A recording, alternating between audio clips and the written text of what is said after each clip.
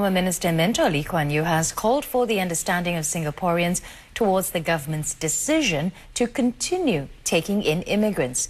Speaking at a Lunar New Year gathering in his constituency of Tanjung Pagar, Mr. Lee says Singapore's per capita income is one of the highest in Asia, but it faces an aging and shrinking population.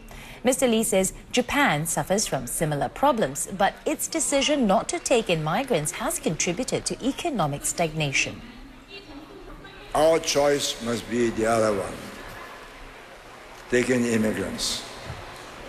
I know all Singaporeans do not feel very comfortable seeing so many strange new faces, but the alternative is economic stagnation and worse, nobody to look after our old people later on.